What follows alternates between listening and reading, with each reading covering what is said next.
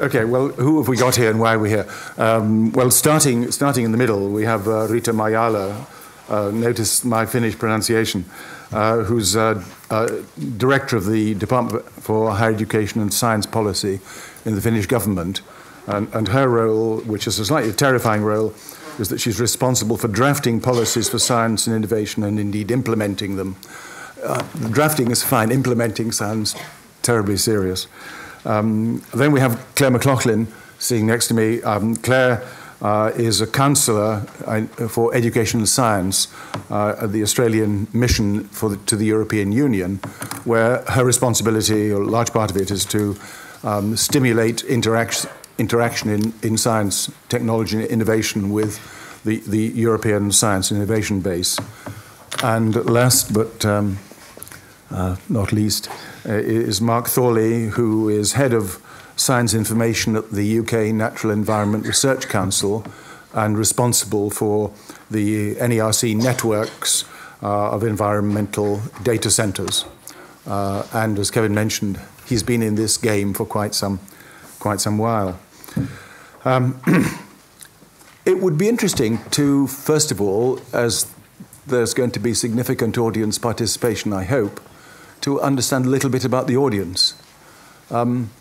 I'm just a simple scientist. I deal with a lot of data. I sort of generate it and try to use it. And then there are these rather odd folk that Tony described in his talk as being data engineers, data analysts, and data stewards. And then he accused most of the people here of being data stewards, which you might or might not be pleased about. It would be helpful to begin with. Who thinks of themselves here as primarily a scientist who generates and uses data? Let's have some hands in the air. There are about 6 of us. Okay, we're heavily outnumbered. And then who are, again using Tony's definition, data engineers, analysts, and stewards? Come on, don't be shy. Okay, that's an interesting distinction. And maybe you think it's important that it should be that way at meetings like this, that we don't want scientists to get too much involved from doing anything other than working away at the lab bench. Or you might think that really they ought to be more involved, but that might come out. As Kevin has said, the crucial issue that we want to talk about now is, of course, the recognition that science is inherently an international enterprise. But the way in which scientists work is largely determined by national culture, national policies and priorities.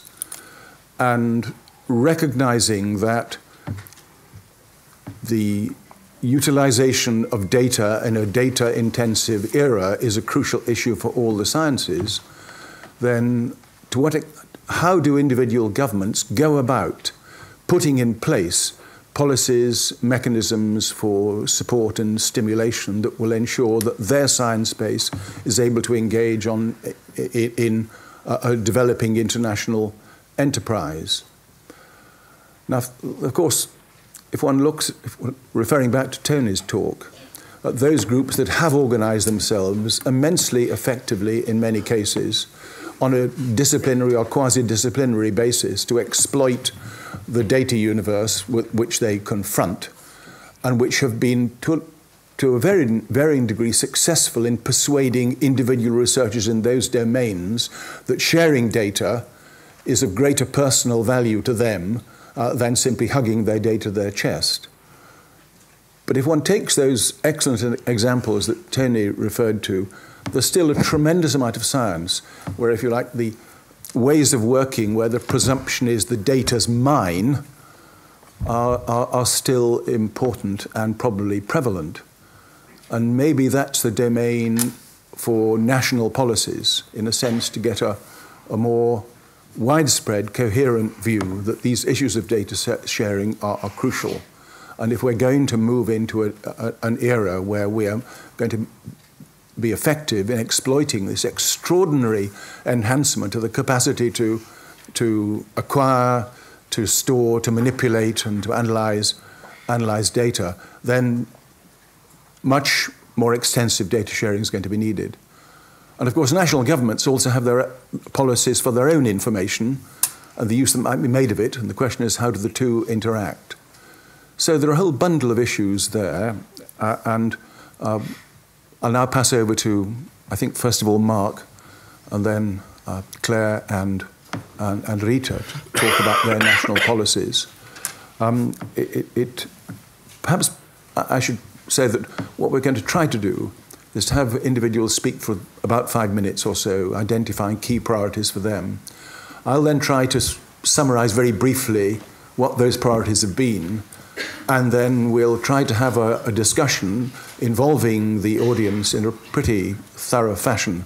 But rather than jumping about from issue to issue, we'll try to address them one by one, and then at the end we'll see if we can come up with some sort of summation which might indeed be even helpful in the sorts of policies that are pursued subsequently. So after that rather windy introduction, Mark, off you go. Right. Thank you, Geoffrey.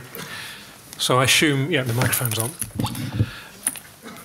So Geoffrey gave us the task of looking back 10 years to think about the achievements we'd made in our domains, and looking forward for 10 years to think about what were going to be the new priorities and the challenges we're going to face. Unlike Tony, who couldn't find his slides from when he last spoke at the IDCC 10 years ago, I actually have no recollection of speaking at all, which is even more embarrassing. But anyone who know me will know that I struggle to remember what I said 5 minutes ago, let alone 10 years ago at times. As Tony said, I work for Natural Environment Research Council, one of the 7 UK research councils, where I have a role in overseeing the work of our network of data centres. I also, and there are a number of my research council colleagues here in the audience today, have been one of the people involved in the whole research council policy on open access to research publications, where I've actually probably been spending more time recently working on the whole area of open access to publications rather than the research data side. However, there is, I think as Tony alluded to, there is a lot of overlap between the two. And I think looking forward, that's probably going to be one of the areas where we will have to think more carefully, more about, I guess, it's what one publisher calls the article of the future. It's going to be very much around how we produce richer research outputs, where you tie the paper to the data, to the underlying research materials in a much more cohesive fashion. But looking backwards over 10 years, it's quite interesting. Some of the things I've been thinking about, I realised happened much more than 10 years ago. And actually, in terms of a lot of what I've been doing in data management, 10 years past isn't really that long a time. But I think then, one of the first things that strikes me is the drivers for why we were doing this were different. I think certainly in specific domains, I think about areas of atmospheric physics within environmental sciences, or everyone talks about astronomy. There are certain scientific domains which even 10 years ago, 20 years ago, couldn't do their science without doing their data management effectively. But I think the drivers probably 10 years ago were much more around the concept of data as a public good, and we as funders needed to make sure people were looking after their data effectively, because we recognised those data had a longer term value in many more areas of science than those traditional ones. I think looking forwards, to me those drivers are changing. And we have to move on from just describing data as a public good to really recognising that many data have a reuse and repurposing value. But also this whole area of moving towards the area of, I think, what Geoffrey highlighted in the report from the Royal Society, Science and Open Enterprise, this whole concept of what does research mean in a digital age? And it's this whole area of in a networked world where anyone, in theory, can publish, in inverted commas, anything on the web. It really is beholden on all of us who are involved in the research process to ensure that not only the research papers, but the supporting data, the supporting information are there to support our research in an open and transparent fashion. Because I think what the to some extent, what Google has showed us is that, and Bing also has shown us, is that if there's a void out there in the knowledge space, someone will fill it. Not necessarily with anything of any consequence. So I think the drivers very much are changing, very much from just we need discuss of policy because everyone else has done one, it's all about public good, to very much recognising we need openness and access to data as one of the cornerstones of a modern research process in the digital world. I think also the focus 10 years ago was more about funders. What are funders going to do about data?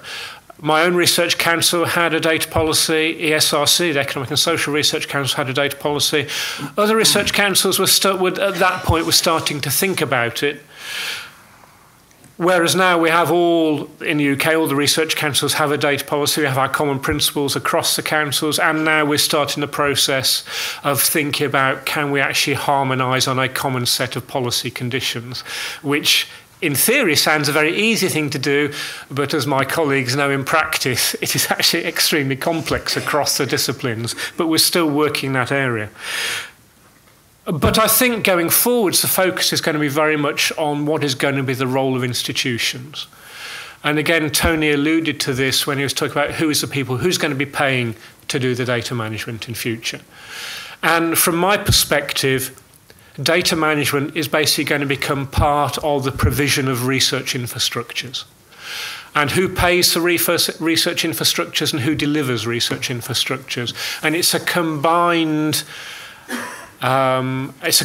activity between the research funders and research institutions. And basically anyone who runs a research institution will be required, I see, if they're running a quality research institution, to deliver a good data management infrastructure, because that's just part of the necessary infrastructure. It's what is known as a well-found lab. You know, you can't run a laboratory without the right equipment in place. We can't run research institutions without, in future, I would say, having appropriate data management infrastructures in place. I think once they're recognised in that way, then it becomes easier to almost to identify who provides the funding, because as funders, we are used to funding research infrastructure. I think I've probably had my 5 minutes, Geoffrey, so I'll shut up. I think we can then applaud. Okay, Claire. Thanks. So in terms of achievement and looking back, I guess, over the last 10 years, I was very pleased that Tony Hay covered most of what I might have said in this session. It's nice to get a plug-in for ANZ and for the RDA, and it's nice for it not to be coming from someone with an Australian accent, so thank you.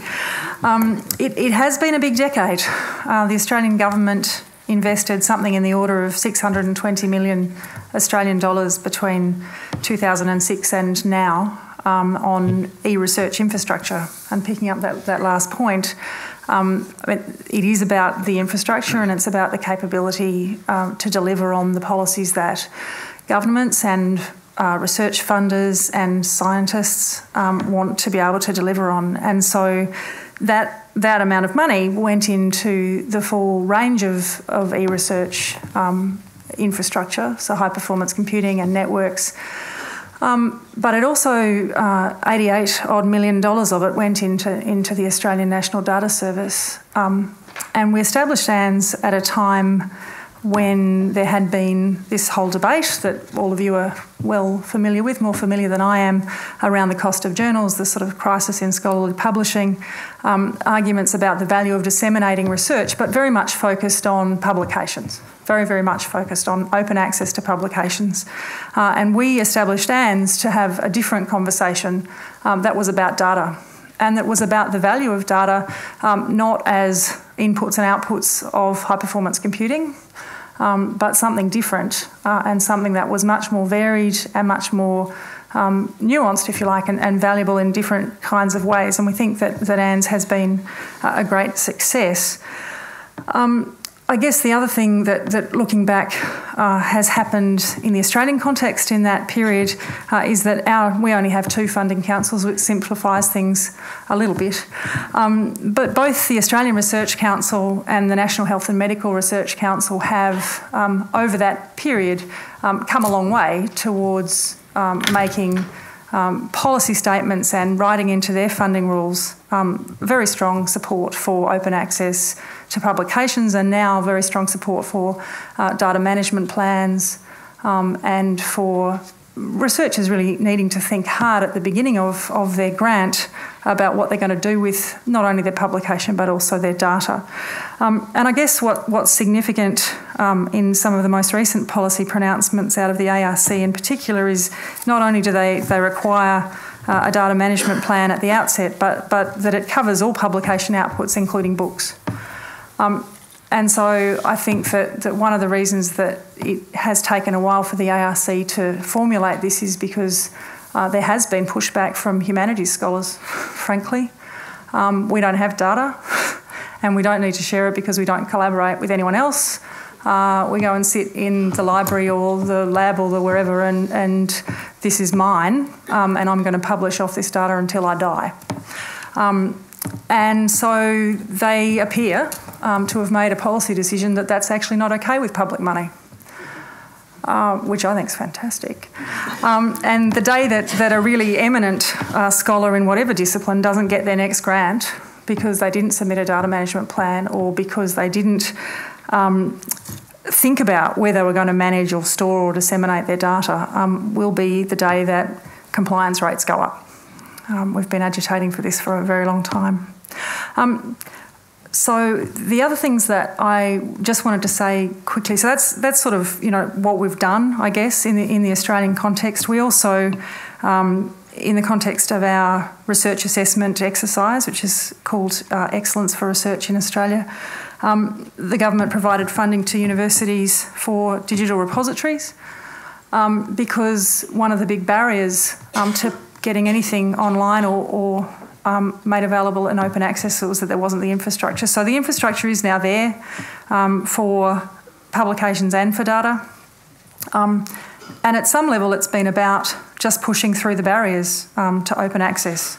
You can have the policies, if you haven't got the infrastructure it doesn't happen, and vice versa. So we think we've made some pretty good progress. I guess in the next little while it'll be about bedding down those ARC and NHMRC policies and seeing how they actually play out, particularly on the data side, and continuing to support universities and other institutions in making their research data assets shareable, reusable and discoverable, which ANZ has been doing a good deal of, but which will need to really continue in order to make these policies actually have any real traction. Thank you. Good.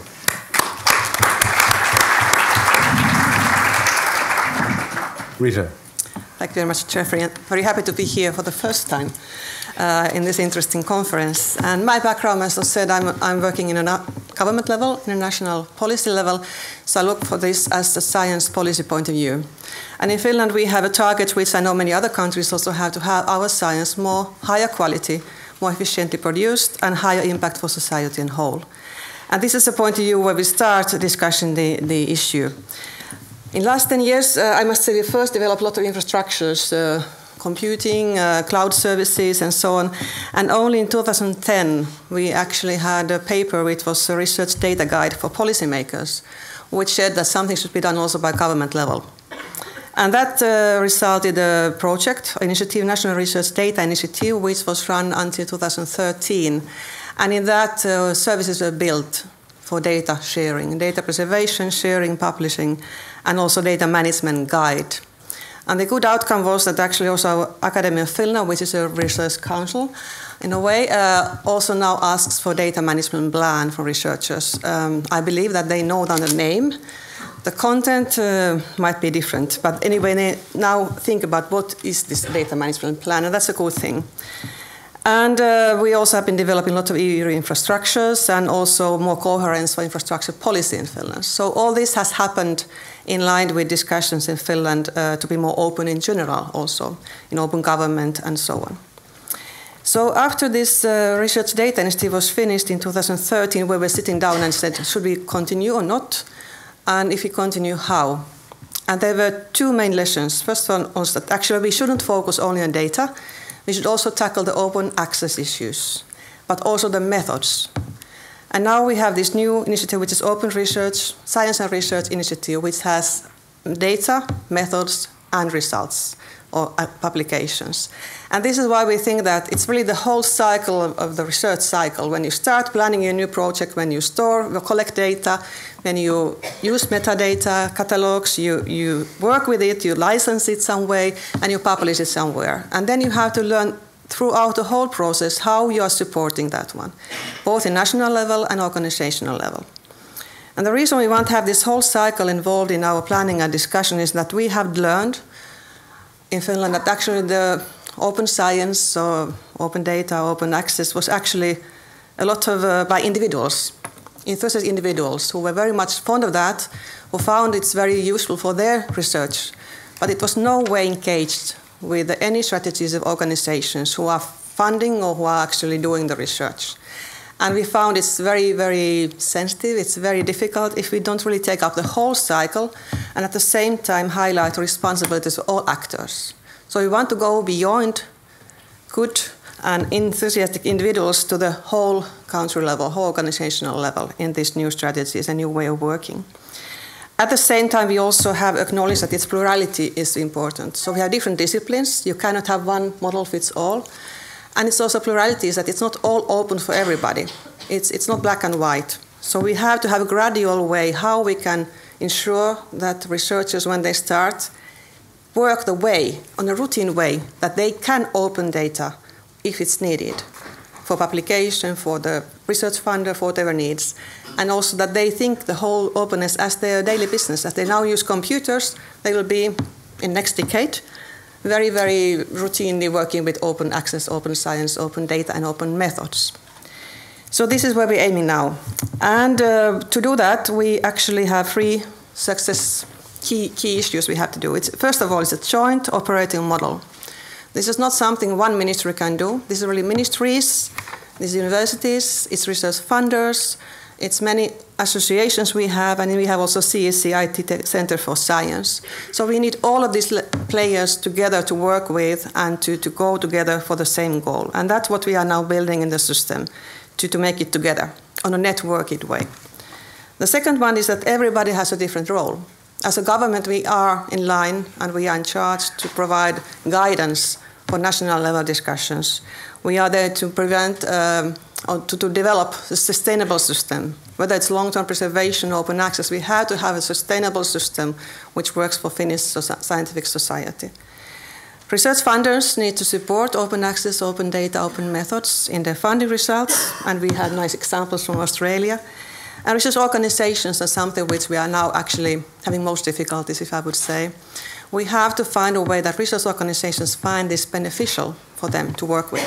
Whether it's data scientists or librarians or researchers, every organization has to have the open science in their strategies, how they are going to handle it, how they're going to support their research system that it actually can take the best benefits of open science. And also how they use librarians, for instance, as was mentioned in a keynote speak. And then we have researchers. They have to acknowledge that it takes resources to plan the data management and to save the data, to curate the data. And it's important to take note for citations and social data in their own publications. So all of that is important, that we have different roles. And then, as a small country, very far away, no, 2 hours flight from London actually, but very far from many other countries, we push all these different groups to work internationally. So it's not international by government, but it's international by government also, by researchers, by data analysts and all the people. And then we pull their ideas, what they learned, when they work internationally together to bring new discussions, new solutions, new problems also sometimes. So that's the second issue. And the third is really the aim. So we want to change the culture and to make open science as a daily routine. That's really the target. And we know it cannot take place by decision of a minister, but it's really a decision that we work together to make it a real thing. And therefore, we believe that it's not anymore only believers who will talk, but also other ones will talk together and will find a way how this will be benefiting them and to what step they will take, how they are wise in their openness. So that's the achievement we have there. So we have lots of hopes. We also have a project running, and so far it has been very good discussions. We have a lot of questions raised for legal issues, for practical issues, for long-term preservation and so on. But we are quite sure we can achieve that together with national discussions and international discussions. Good.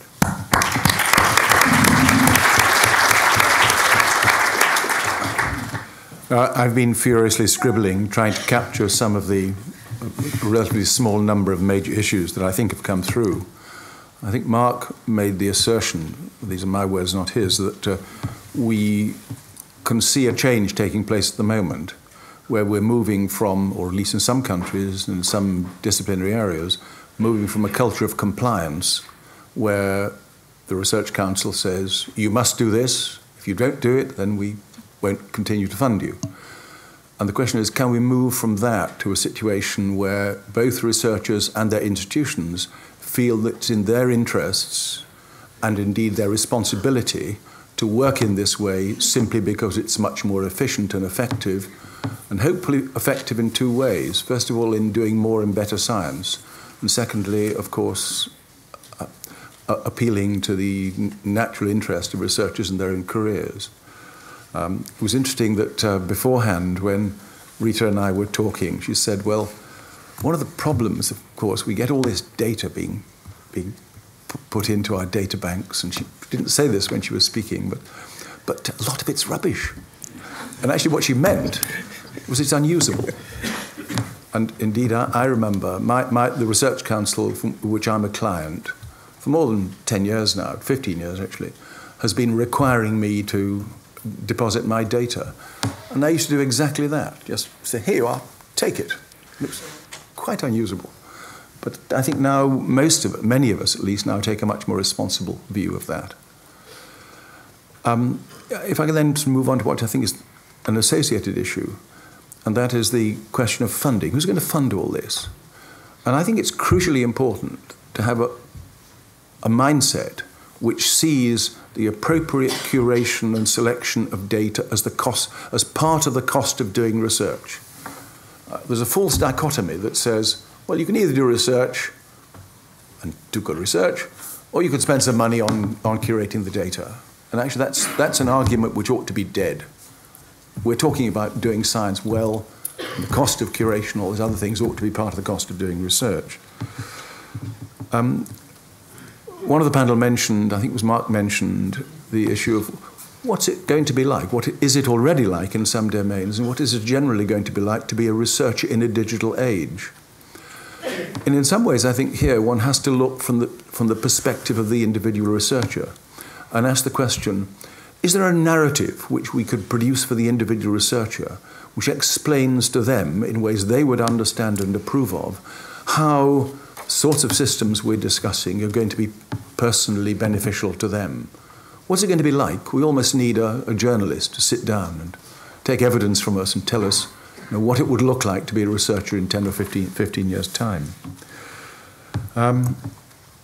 One of the other issues is the roles of different bodies. I mean, Riitta talked about the role of government. Where was the role of government?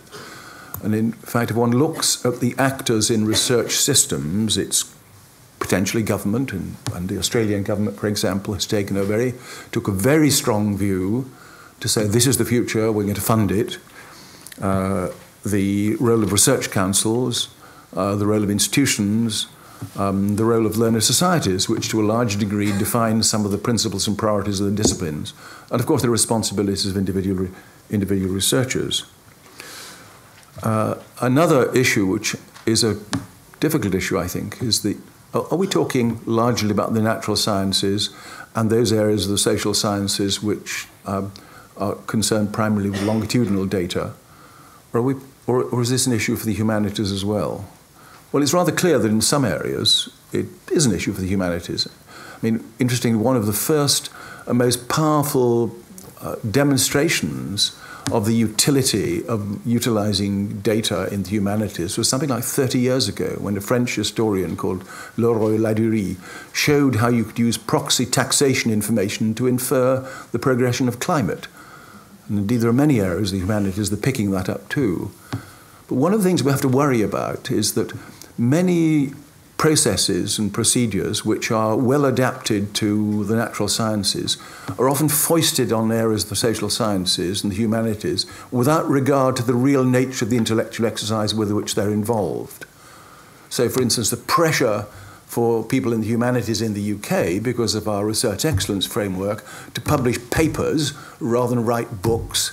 In other words, publish papers that 1.5 people will read rather than write the books that are going to sell 20,000 copies. I mean, that's not an intelligent way to go, and we have to be very sensitive to the distinctive ways in which different areas of scholarship work. And I think for me the last one, the less big issue, in a sense, goes back to the slide that Tony showed of the late, great Jim Gray's concept that we should look forward to an imminent, possibly an imminent period when all the publications open and online, and all the data is open and online, and the two interoperate. I mean, that's an achievable aspiration or something I think which we should work towards. So I think those are some of the certainly big issues that came from the panel. So let me ask you, the audience, is there anything that's big that we've missed that isn't contained within that? Yes. I'll wait for the mic is coming at high speed down the... Hi, that was a great panel. It's Liz Lyon, University of Pittsburgh now. I just wanted to raise the issue of credit, attribution, and incentives. And that's for not just the researcher who creates the data, but also for the curators and managers, that family of data science roles that add value to the data.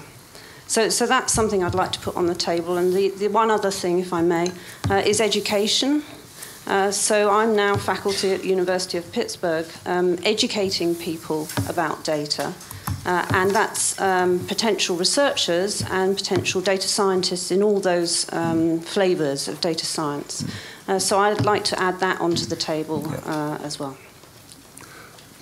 It's interesting that, I mean, coming back to Jim Gray again, I remember one of his comments some while ago was that we scientists do terrible things with our data.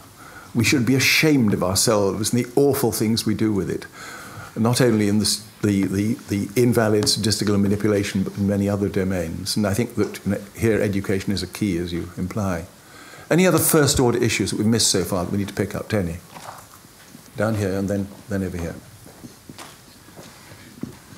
Yes, Geoffrey, it's just to bring up again, you see, I actually like libraries, university research libraries, but I think they are no longer central to the operation of a university at the moment, and I think they need to reorganize what they do, and the role of a subject librarian actually needs to change. So there is some funding there for this, and they need to work with scientists, and I think, therefore, the role of research libraries is something that needs to be on the agenda of every vice-chancellor of the universities and the librarians. They need to think carefully about what their role should be, because there is a budget there, and exactly what they do with their budget and people is a choice. I mean, on that point, it's interesting to look back over 30 years when, about 20, 30 years ago, we lost our lovely little departmental libraries which is where we put our wet towels after we'd been playing squash, and the librarian would look after us. And it was the heart and soul of the department. And then, damn it, the bureaucrats in the middle, for managerial and financial reasons, said, no, you must lose your departmental libraries and we'll put them in these magnificent new buildings and the like. And maybe, actually, the time has come for that trend to reverse. In other words, to push out from the library, to get into support capacities within the various disciplinary areas. But yes, next one. Just thank you very much for the talks. They were great. I just wanted to pick up on the data management planning issue, and we heard from Tony's talk that compliance is going up. People are writing the plans, but are they actually making the science better? And I'm not entirely sure at the moment they are. And I'm wondering if there is a role for the funding bodies, instead of only mandating the plans to be produced at the grant application stage? Should we start putting pressure at the end of the project to have a retrospective view, a data management plan that is published and made available for people to look at and to understand how the data was handled and processed during the active phase? Yes, I mean, that strikes me as really going to the heart of what we're talking about, that all these data management plans, all these systems and the like, are they creating better science? Are we getting more bang for buck? And how would we know? It's, you can't do a double-blind test on it. Hello, Peter Burnhill, University of Edinburgh, Edina, once upon a time, DCC. I'd like to make 2 points, if I may. One is this business about what is the job of a research library, and I would argue that the essential task is to ensure ease and continuity of access to stuff that we need. And that needs reinterpreting, perhaps, but that's the task. We don't necessarily have to look for new tasks. That is the task, because if librarians don't do that, I'm not sure where it's going to be, because it's not on the shelves, it's somewhere else. The second point I'd like to make and put on the table, so to speak, is the value of metadata should be to help us integrate material together. So I'd like to put the spatial metadata tag in on the table, because a very large part of what we collect and generate as data is spatially or temporally referenced. And that brings things together for context, makes it more discoverable, and is actually a value add that we have to invest in order that we can find it at some later stage. Yeah, just comment on the first one, I think. I mean, I would take the view that the historical role of the library over the last almost 1,000 years and more remains constant. What's been happening is that technology has been changing. As the technology has been changing, the way in which you serve the ancient end, which is making knowledge accessible, available, and usable, has to change too. And the question now is, how do we maintain that historical role in the modern age? Are there any other sort of first-order comments? Or can we? Yes, right at the back. Hello, my name is Molly Bonpain. I'm from U.S. Army Europe, and I'm coming from the museum archive history side. And something that you said in this panel said, and it was mentioned before, is about the quality of the data that you're getting, and how when it's submitted, how do you control, like from our side, it's a collection policy. And we have challenges from data coming downrange, from the military history detachment teams. And how do you get them to give you what you want so you're not curating rubbish, as you said? So I think that's why, I mean, the challenge all of us face, and our challenge of being relevant to today, you know, to our whoever pays us. And but it's the idea of collecting, and how do you get good data, because it's expensive to curate. So. Yeah. I mean, I think there's an interesting conjunction there. I mean, I do seismic work on the Antarctic ice sheet, and I have to say, some of the most interesting data I have is rubbish. And one has to balance two things. One is importance. What's the intrinsic value of the information that you're acquiring? And secondly, how complete and well understood from a technical perspective is the data? And often the two don't work well together. You know, very often, if you land you put a lander on a comet, and you lose 6 hours of data.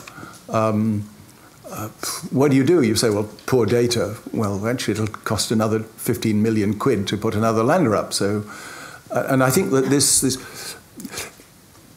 it goes back to an issue which several people raised about how do we go about selecting what to save and under what circumstances. And I think it's something that needs to be explored more and more, particularly for as universities and institutes become more involved in the process of being responsible for the data and the information they produce. Then what are the sort of standards and procedures and protocols they need to adopt? And indeed, it seems to me there ought to be some international agreement about that, largely because I depend on data that comes from California, from Bremen, for all over the place. And if we all have different standards about what it is we should retain, then the whole business of doing science as an international enterprise starts to be undermined. Can I just now stop talking for a bit? I think we've cantered over the terrain pretty well. And I think what I would like to do, first of all, is to go back to an issue that Mark first raised, which I mentioned, and that is that maybe things are changing, that we're shifting from a culture of compliance where we are required to submit data management plans, required to submit our data and the like, to ones where we see reasons for doing it, both individually as researchers, but also as institutions. I mean, is that process taking place? And do we need to enhance it? And how would we like to go about doing that? I mean, what's actually happening at the moment? Would anyone like to sort of seize upon this? Yes. Just here.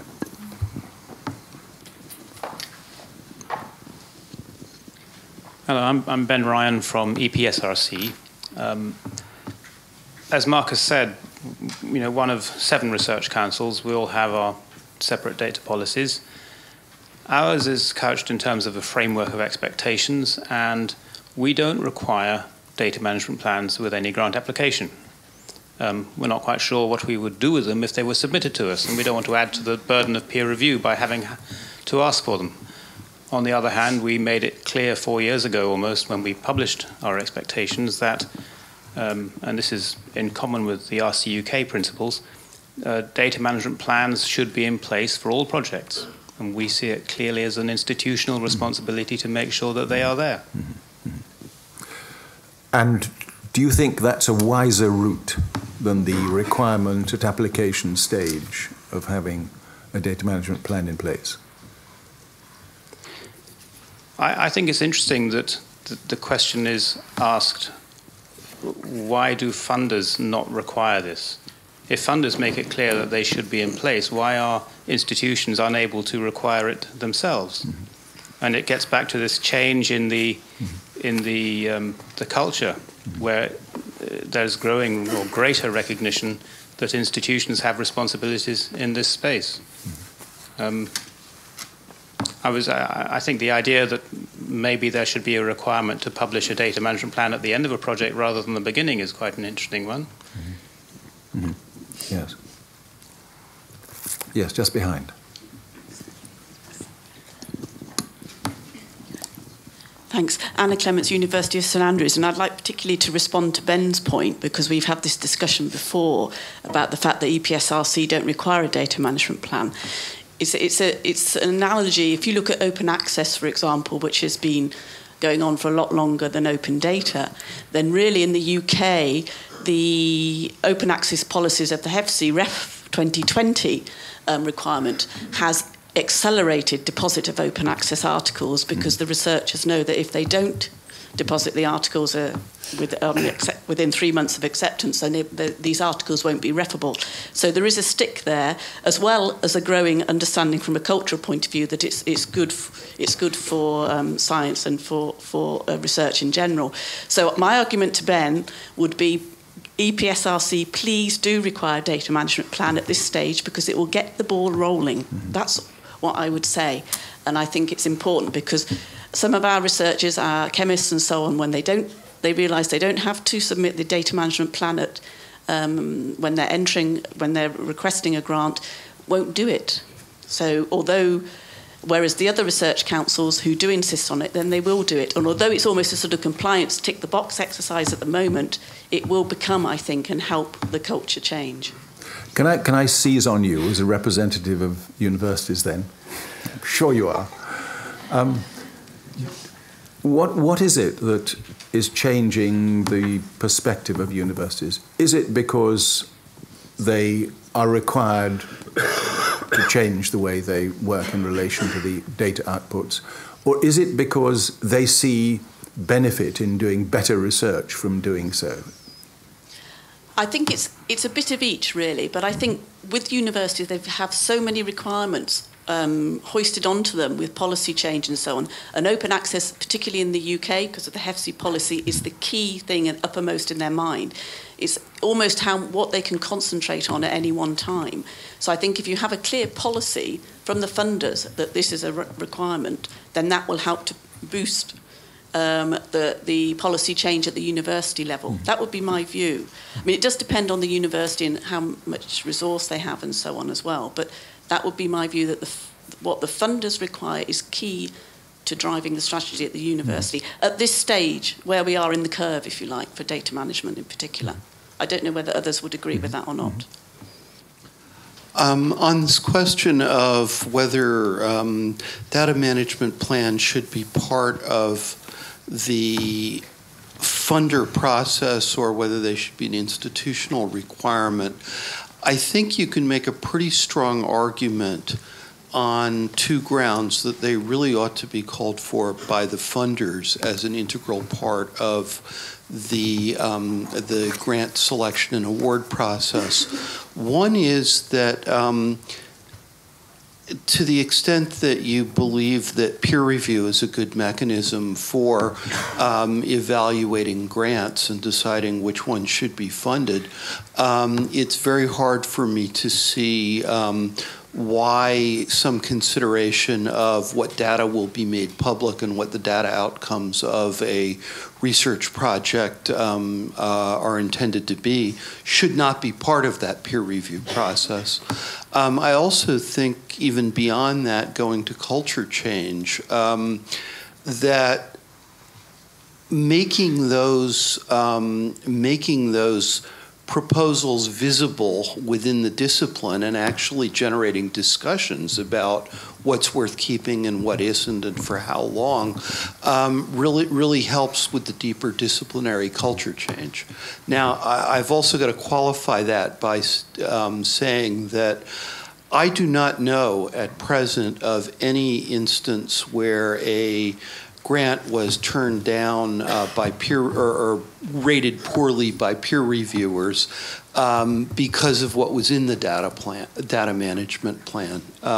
Certainly, you can see instances where the grant submission system rejected a grant submission because there was no data management plan attached. But I think we're still at really the very early stages of seeing proposal evaluation engage that data management plan in a serious way.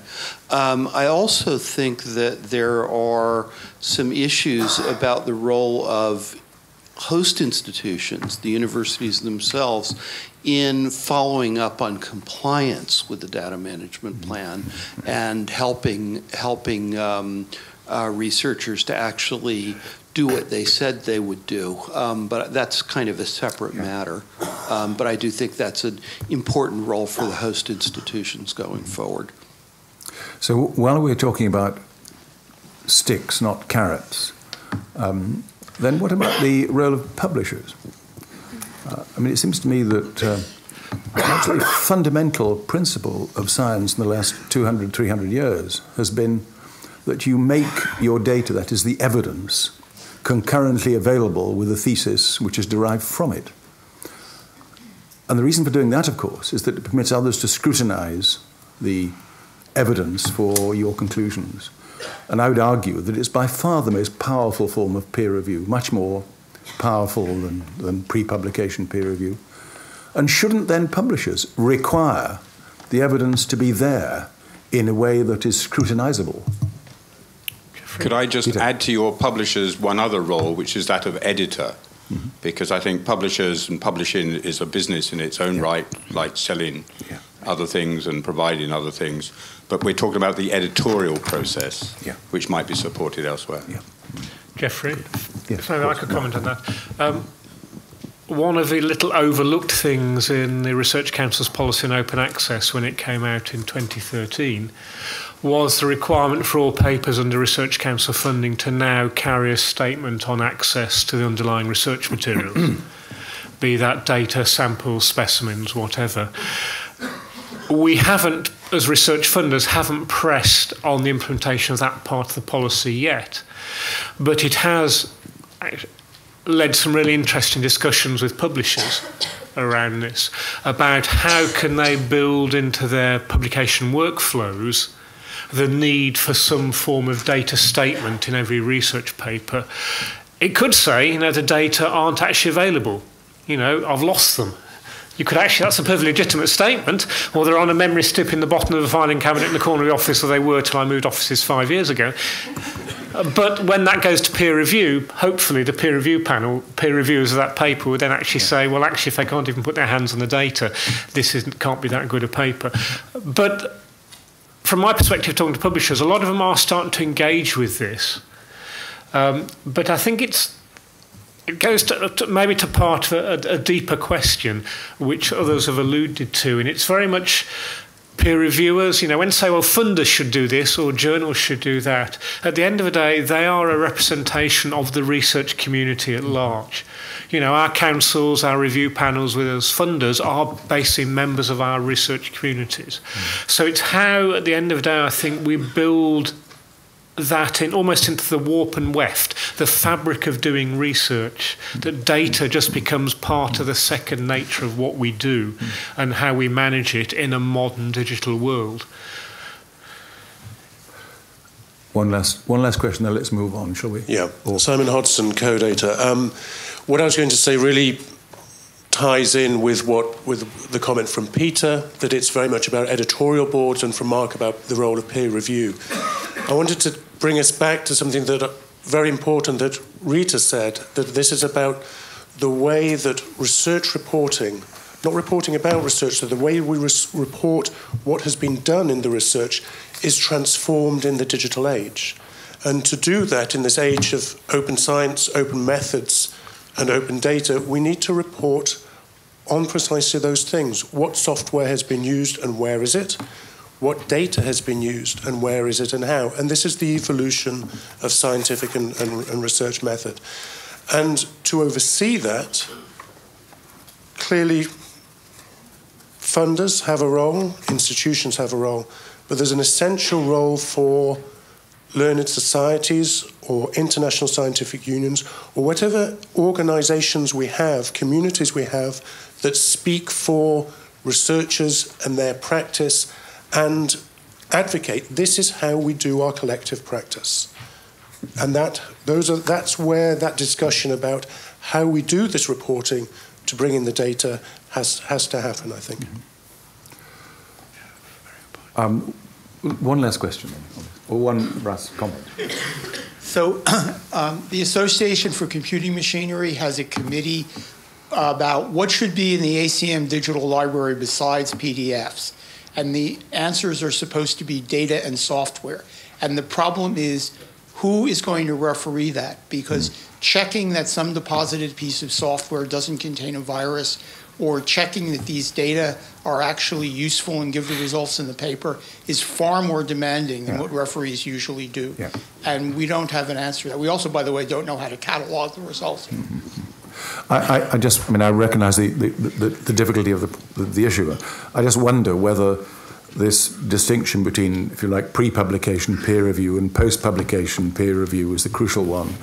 That increasingly, given the demands on reviewers, I would say that certainly it applies to me, that I was much more rigorous in providing reviews 20, 30 years ago than I am now, partially because of the storm of requests that comes my way. But where a conclusion is important, and it's perceived to be important by the scientific community, I would say that, certainly in my domain, I'm sure many others, that like clouds of hornets, we all descend on the argument and the data and pull it apart in a fierce sort of way. And that's a crucial issue. It becomes much more difficult, of course, when software is involved, where you don't have access not only to the software, but the way in which the software has been utilized. But it seems to me that post-publication review is a crucial exercise. And, Charles Darwin, usually a good reference to quote, commented that false ideas are not a problem because we take a particular delight in tearing them apart. False facts, however, he said, are really serious because they're long sustained and can divert the progress of science. And I would say that actually putting your data in is part of the false ideas bit, and that's what we ought to be good at demolishing. There are an awful lot of stuff that's published. No one would ever dream of wanting to look in detail at the underlying data, largely because what they're trying to say is either trivial or not terribly important. So, this is a very messy business. I think one of the things we have to recognise is that we're not trying to produce a perfect system, but we're trying to produce a system that more or less works.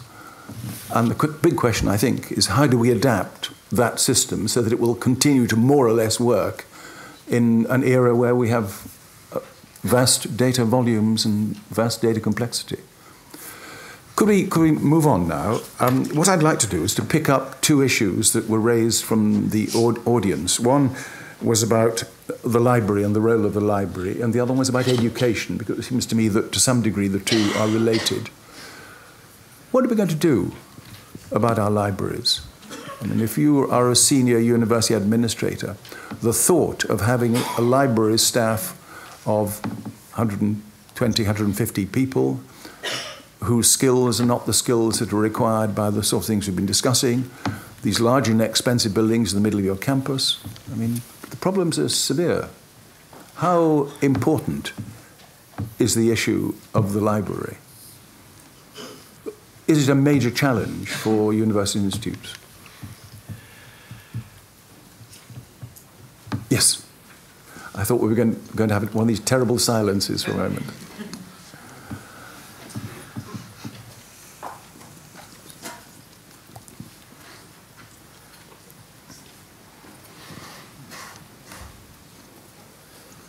Hi, I'm Suni from Singapore. I'm from the Nanyang Technological University. I'm a librarian. Since you're asking about the role of libraries and what they do to adapt and to move towards this digital curation age, perhaps I'd like to share a little bit about what we have done here. We actually did some reorg. And we had identified a few people to look into data management, and we have got ourselves to work closely with the Office of Research and together with the IT department of the university. And in fact, talking about DMPs, we don't have any DMP requirement in Singapore. We don't have any requirements from the Singapore government or the funding agencies, but we have just come up with a proposal which is not yet approved but still in the pipeline to get all the researchers in our university to do a DMP. As for making the DMPs public or not, I think we would like to take baby steps first because the concept of DMP, data management, data curation, is still very new in Singapore. So we thought for a start, we would like to get people be aware about DMPs, and the senior management is very supportive, in fact, about having this an institutional requirement. There were questions from researchers because we did a few individual interviews with researchers, and they do have some reservations about the need to fill up DMPs and whether it's worth their while. We have the support from the Research Integrity Office. So this is a newly set up office, and they were the ones who start looking at preserving research records. And that's when, at some of these meetings, the library got a foot in and started to share about DMPs, data curation, open data, etc. So that got them very excited. And so that's where we are now, moving towards having DMPs as a university-wide requirement, but taking baby steps. Yeah. Yes, thank you. Peter Burnell, you brought this up. I mean, are there any models for the library of the current age? I feel I'm being put on the spot. You are.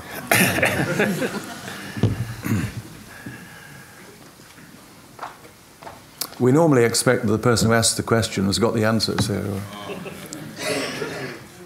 Just to begin, so as a researcher, I once went for a job, and I got the job because they asked me what a data library was, and I said it's a bit like intergalactic library loan. Unfortunately, they laughed, and I got the job. Now, I think it's a question myself about how you regard library as a sort of portmanteau label for a set of tools, but with that principle in mind we referred to earlier. So if an academic research library doesn't actually look after the scholarly record and think it's its job, then nobody else is going to. And so there are things to do with the fuzzy edge of that scholarly record. As we know, it's not as simple as it used to be to take well-published stuff and put it on a shelf. And we used to have simple definitions where there were some holdings libraries, but we also accepted that there were lots of libraries who couldn't be that. They were access libraries. Now, unfortunately, we seem to behave as though everybody's an access library, and we have done very well on the ease of access to stuff, but people have forgotten that our shelves are no longer full of the stuff that they used to be, namely that scholarly record. So we have to actually try harder, and we have to try harder together, because there is an international interdependence on that. We have to agree on our division of labour. So the two things that I would say are the job of a research library are firstly to take care of what we think is the scholarly record, because nobody else will do that unless we do that. And secondly, to do our best to ensure that the access to resources that we need for our scholarship is done well, but know that we can never do that ourselves alone. We have to work with others. And maybe we work with others in a way in which we ensure some things that we need, which we think that somebody else might fail to do, because it's important. But otherwise, we cannot hope, as research libraries, to cope with all of the stuff that there is everywhere, whether they are the new form of government documents or the new form of newspapers, or we could go on to the other things that we used to do as research libraries. So we have to find ways of working on that larger thing. But we should never, never, never forget that if we don't look after the scholarly record, then there will be future scholars who will rubbish our name. So there you are, you asked me. Does everyone agree with Peter that if the libraries don't look after it, nobody will? Is that a... Tony? Well, let's have Tony first, then come in. Peter, I absolutely agree that the job of the library is to look after the research library is to look after the research output of the university and the scholarly record. But what I was arguing was, now that all the journals are electronic, there's very much less for them to do. They don't need shelving. They don't need shelving space. So what is the space, that beautiful library in the middle, why it's expensive building that the administrators have to figure out how to pay for, and all the people who used to, help people find things. Well, now you have search engines which are really efficient. So you do need to rethink the role. I'm not saying that they're not doing the scholarly record, but the scholarly record is more complex, and there's a different role to be done than has been traditionally done, and there really is a need to change.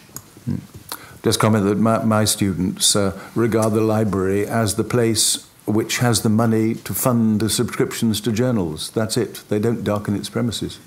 But... Hi, my name is Christy Wiley, and I'm an engineering research and data services librarian at the University of Illinois, Urbana-Champaign.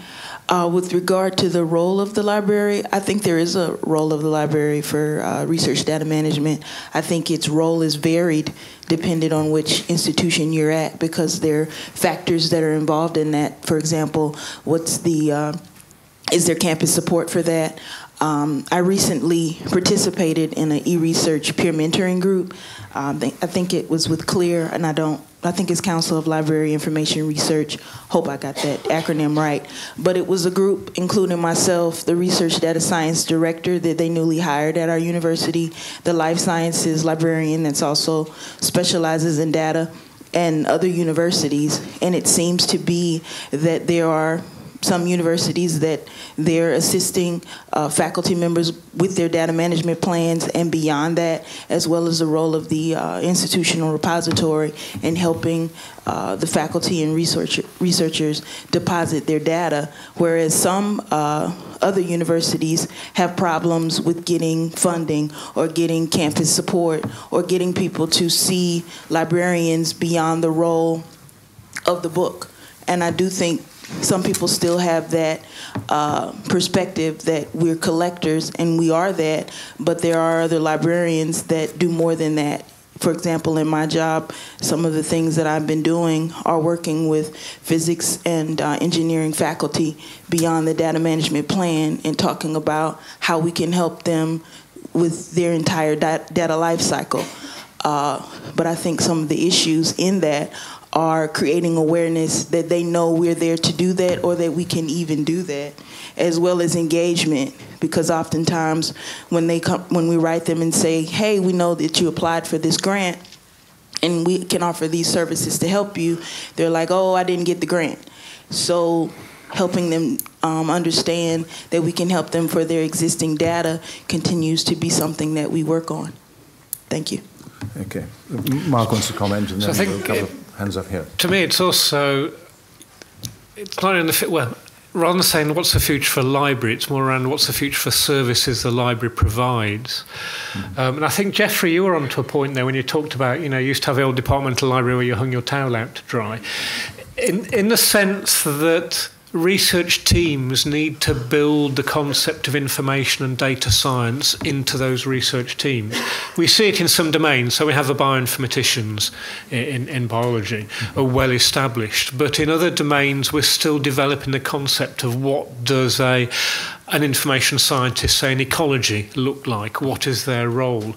And it's this overlap between what was the historic role, I think, of the librarians, as Peter was articulating, around provision of that continuity of access and maintenance of the research record, which I think will now move to some extent within to the research teams themselves, where you actually have expertise embedded within the team.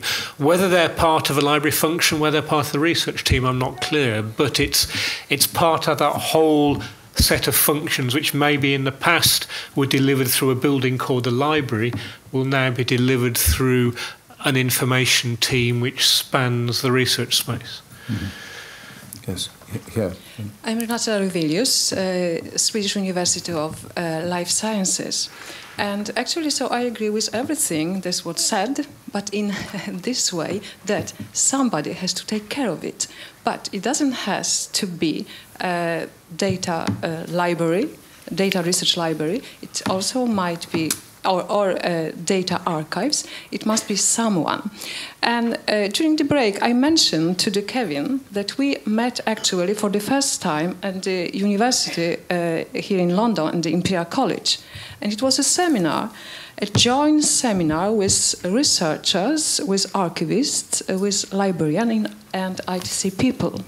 And actually, this is what I think. So it must be perhaps quite a new unit within the universities or other organizations that is a joint concern of different working groups. And we are talking about open access, and we are talking about digital curation.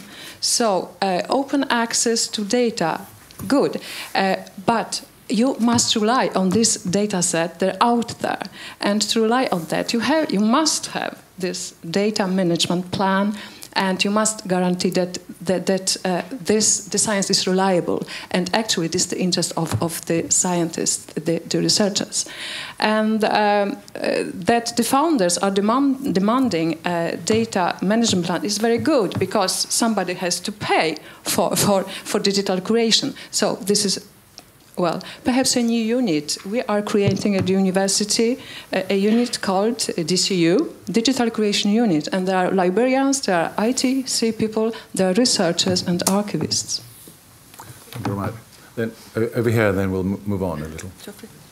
Sorry, go on. Hi, John Williams, Newcastle University.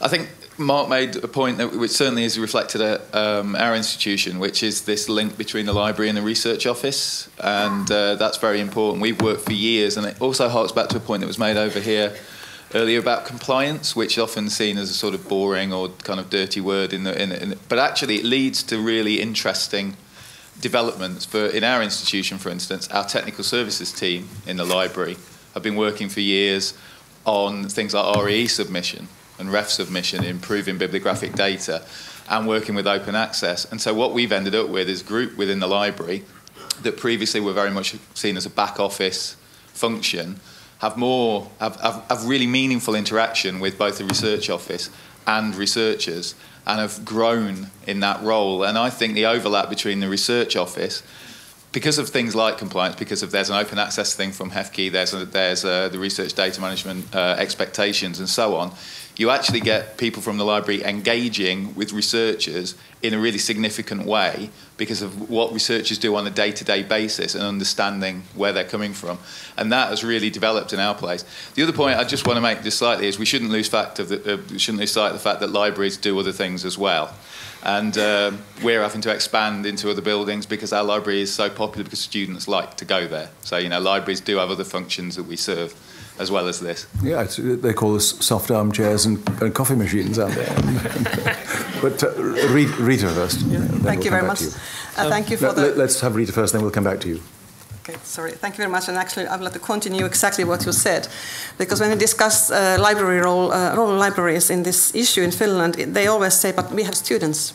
And they not only come for coffee, they actually are hopefully coming for open data, open publications to make the graduation studies or make any way of searching data. They are trained to search data by many librarians at the moment.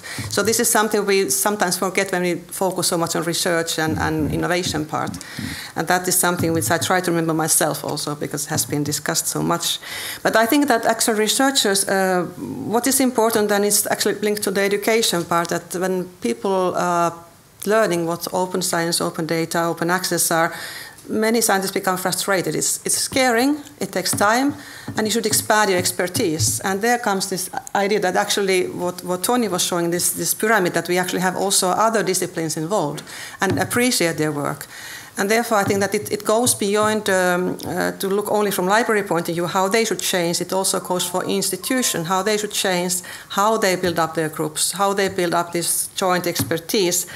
And therefore, actually, it goes back to this previous discussion that the organizations are fundamentally important to provide education and training and to show how you need different disciplines. We don't want every professor to be the best librarian. That's not the point.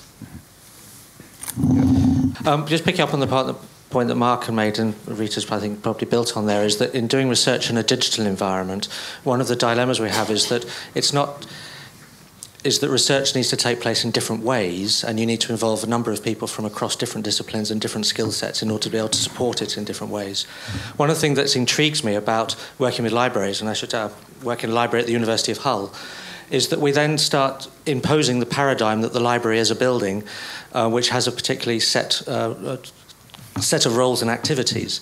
And it strikes me that it's useful in how libraries can support digital research is by thinking about what a library is in a digital concept. We already think about digital libraries in terms of e-journal access, which is very much outside the institution, across institutions.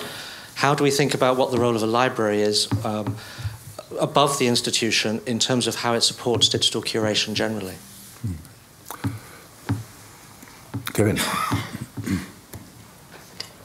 So I have a question really for each of the panel to think about as funders. We've heard quite a bit about the statements that have come from international organisations, the G8 Tony referred to, organisations that represent researchers like CoData, about the importance of data sharing. I'm intrigued, does it help you in a national context to have these international statements about the value of this, or do you find that you have to appeal primarily to national concerns when you're making decisions about where to put funding into infrastructural research?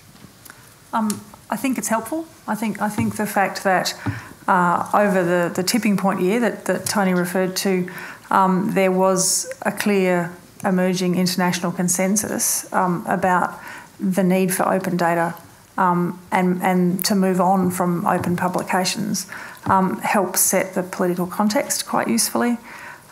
If this is what proper grown-up countries do, we should be one, that kind of argument. But at the end of the day, I think that our research councils were both largely driven by their own international context. The NHMRC, for example, our equivalent of the MRC, is a party to a series of international research collaborations in the health field where there are requirements for open data. You're not in them if you're not doing that. And so I think they moved earlier because of those emerging norms in the disciplines in which they worked. And so it is helpful, but at the end of the day, it's going to come down to some pretty pragmatic decisions about the context that those funders and their funded researchers are working in. Thank you. I think I fully agree with Clare, and I think international statements and agreements are very helpful for national discussion because it highlights the discussions and the themes. And also, since the researchers are part of the international community, it also puts pressures for them. It hopefully one day also shows how merits are achieved via this one, with the open data, open publication. And so it gives an incentive for a national discussion, but it doesn't pay. And that's a difficulty sometimes, so we have to discuss how far we can go in funding system. We discuss now our funding, basic funding models, for instance, now. And also there, I think one issue which is important in EU is the EU infrastructures, which are supporting open data, for instance. So for those, when international discussions highlight issues, we have to go back to national level, see if this is important and relevant for our country to keep the scientific society competitive. And in many cases, it is like that. And then it's for national decisions to support those who are already ahead, who actually do it, and then bring the other ones along. Mark? I would say this, they do help. I have to declare an interest. I was one of the people behind the OECD Principles and Guidelines and Access to Publicly Funded Research Data. And I think they've proved useful for funders to say, look, here's an international body, well-respected body, says this is important. We have to take that on board. It tends to be fairly sort of, to some extent, self-referential in that the people who know about it are the people on the international bodies doing the work to get these international statements in place. But I think from a Research Council perspective, we found things like the OECD guidance are very useful because it helps put what we do at a national level into a more international context. Mm-hmm. Thanks. I'd like now, for the last 5 minutes or so, to shift just slightly into this domain of education and training. I mean, if one looks back at the spectrum of scientific modes of operation, from the way in which individual disciplines make their observations, the way in which theory is counterpointed to those observations, the way in which we've, over the last 2 or 3 decades, absorbed the black arts of simulation into a whole variety of disciplines. The question then arises, in relation to the data deluge, then is the training and support for undergraduates, early career researchers and established researchers, is it appropriate? It seems to me there are 2 parts of that. One is a support, and we talked about the library and the potential the library might have in a new incarnation in giving support, so that if you're a clever young biologist, you don't necessarily have to be an informatician in order to be able to deal with your data. You get support from others who are more expert than you are.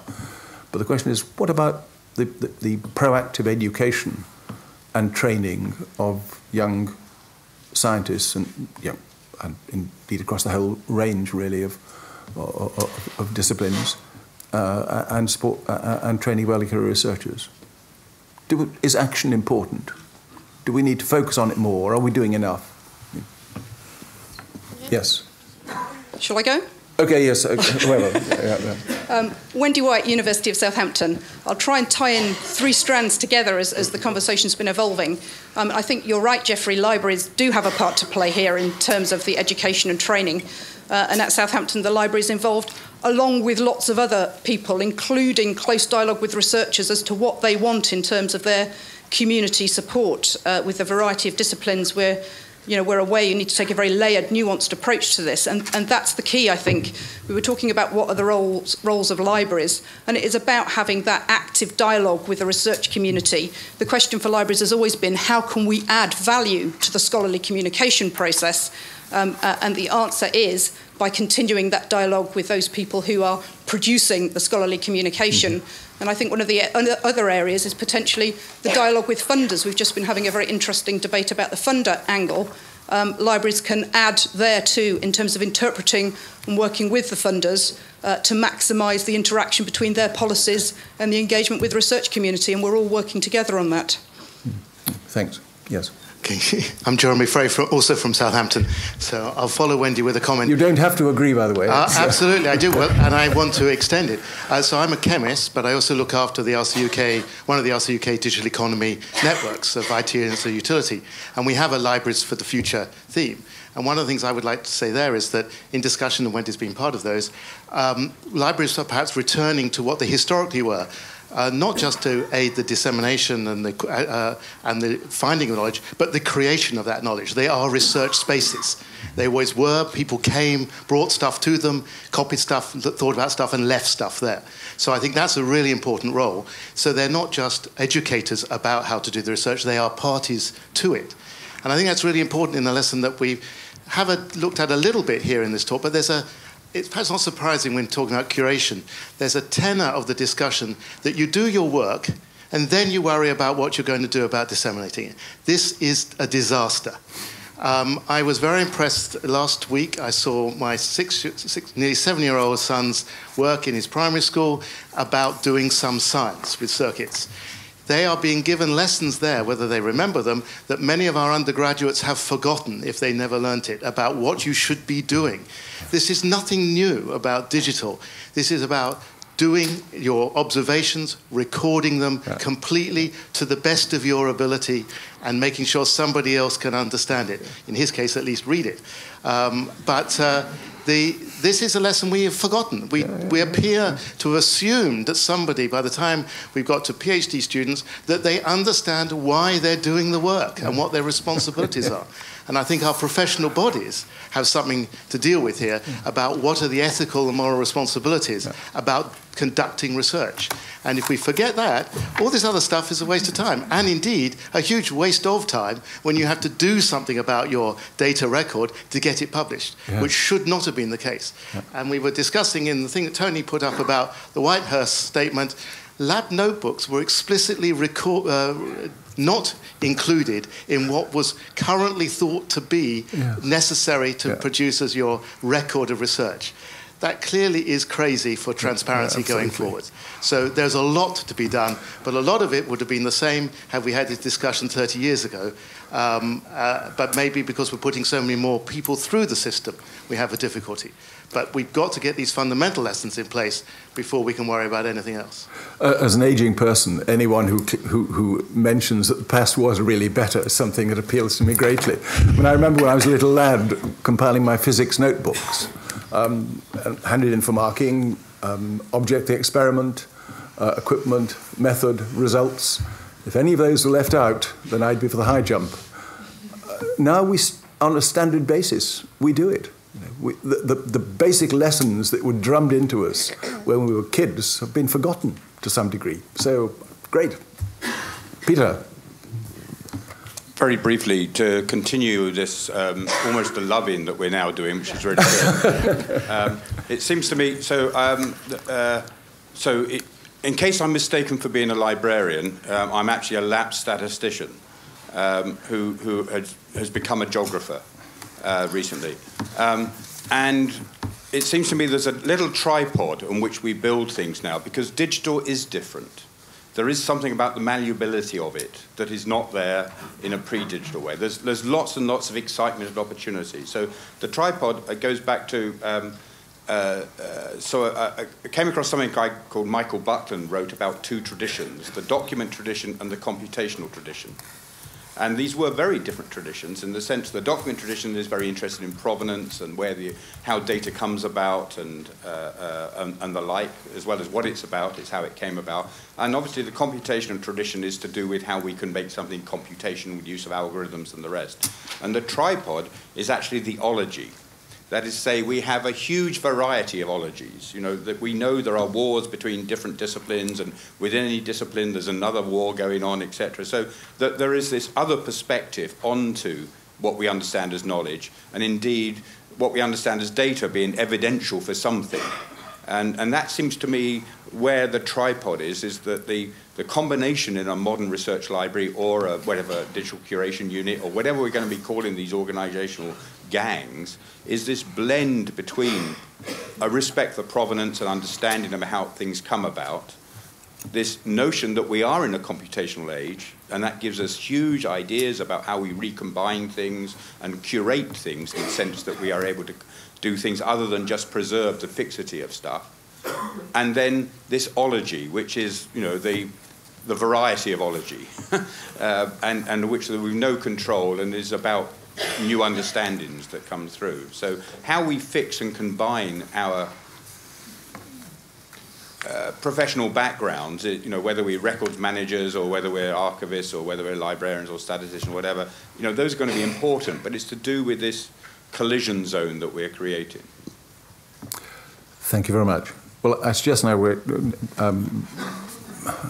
Kevin is has been gesticulating fiercely in my direction, so we better draw a line under things. But first of all, what I'd like to do is to ask the panel members, if there's one important thing that's come from this discussion, what's it been? What's your top item? Come on, Mark. Can I go last? Yeah, okay. There we are. Claire, off you go. I guess the thing that struck me and that really resonated with our experience in Australia, there were two things. One of them is the point that was made towards the end of the discussion about what actually are the requirements of conducting research and recording that research. One of the things that we've found useful and that ANS has used as a bit of a stick in our context is a thing called the Code of Conduct for the Responsible Conduct of Research. So I don't use the word conduct twice, I can't remember the name, but basically to push home to institutions and researchers what they're doing and why, and what their obligations are in terms of keeping their records, keeping their data, making it reproducible and so on. And I think that part of the discussion's been really useful and important. The other aspect that I wanted to spend a second on is about whether it's the library, whether it's the IT department, whether it's whoever happens to run your digital repository, doesn't so much matter. There is a set of services, and the more joined up that they are inside of a university and the more they are related to the research office and those other policy areas in a university, the more organised, efficient, effective the university looks to everybody from outside. So it doesn't matter to funders, I don't think, how you cut it, as long as those things are working together and are in some way working. Thanks. Riitta. Thank you very much. I think it's pretty much about the discussion about culture change and what affects on that one. And I believe that people and organizations change culture only by experience, and experience you gain when you have something to work with. So I think that actually the education part, which we didn't have time to discuss so much, is joined with experience and possibilities experiencing open data, open research, open access, is that you need to support the same time building up those tools. And then you can train people to use those tools, and then they ask more support, and then you have to fund more. And then it's like interlinking with education and support and experience in both. And that is something I think we have to develop internationally and national level, that we provide these situations and experiences which then push institutions and researchers and countries to support this on a very holistic way. And I very much pick up many things to bring that message back home too. Thank you. Thank you. Mark? I think there's a couple of points come out for me. One, I think, is a potential really exciting role of the library function in the future and how we build that into the research process. And I think the other one is something we picked up on about the importance of these international statements. And maybe there's something we as funders should do together to almost develop, I guess it's what I would tend to call the agenda for data. So at least if all the funders can ensure they're all singing from the same hymn sheet to the same set of basic principles, it will help maybe provide a clearer environment within which the research institutions and the researchers can then get on and do it. Okay. Can I just add one then valedictory note? It's interesting that the members, the people in this hall, I think we're all of us, well, pretty much all of us, from countries where the research base is well-heeled, well-funded, mature and developing rapidly and coming to terms with the issues we've been discussing. But we must also remember that there are research bases that are building in many parts of the world which are much less able to cope with these rapidly emerging issues than those represented here.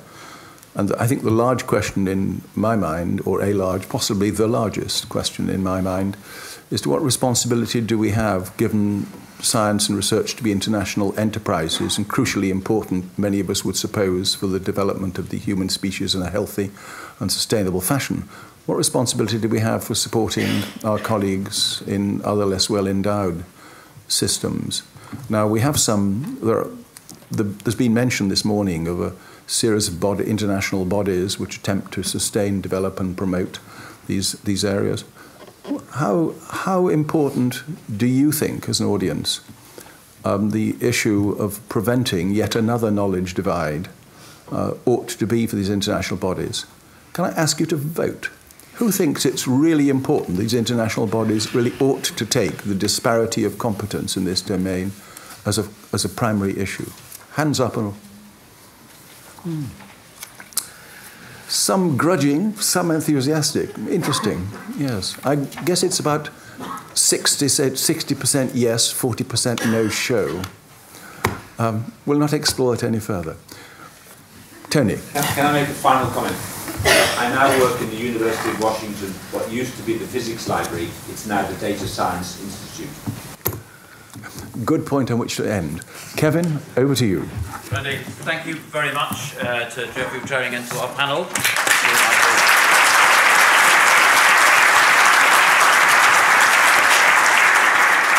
And thank you to all of you for your contributions. Clearly, there's a lot more that could have been said on all those topics. So